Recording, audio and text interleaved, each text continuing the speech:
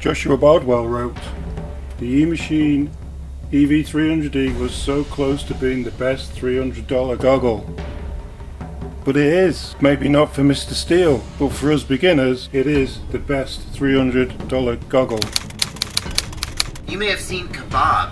When he first got these goggles, he guesstimated the latency of the goggles at 300 milliseconds. But he said that's not scientific, that's just a see. February 2020 when this was made though. 2 years ago. Also, I'm going to judge these goggles from the point of view of somebody who's only been flying for approximately 6 months and is not racing around at 170 miles an hour. So what you really want to know is, what's the latency on these out of the box?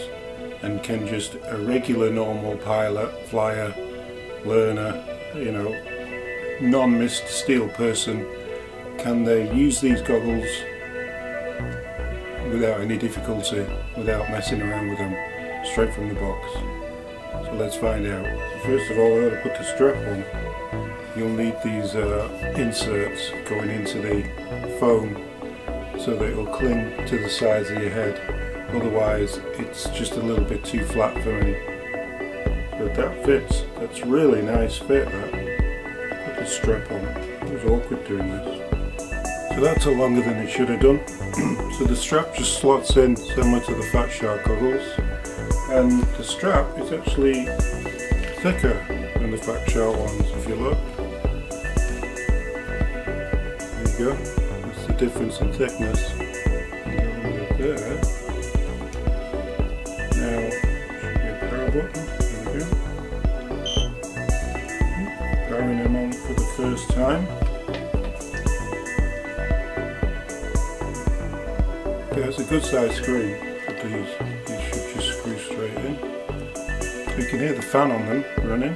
Got to say, these threads stick out quite a little bit. Seems really awkward to tighten up. So housing the modular's a little bit loose in there. I'm just going to try the tiny hawk too. Armed. Disarmed. Telemetry recovered.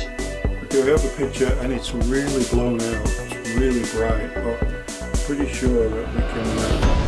let's just stop right there for a minute, eh? I've just seen the DVR from these goggles. I was editing this video, I've just seen the DVR from these goggles. It's amazing. Just try this. Armed.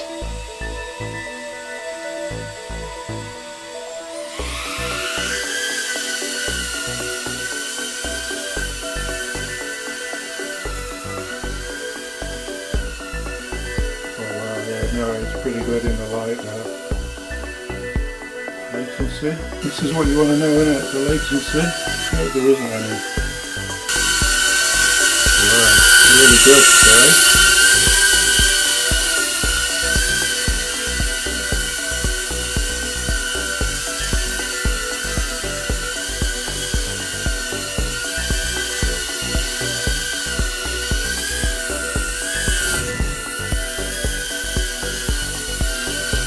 So, straight out the box.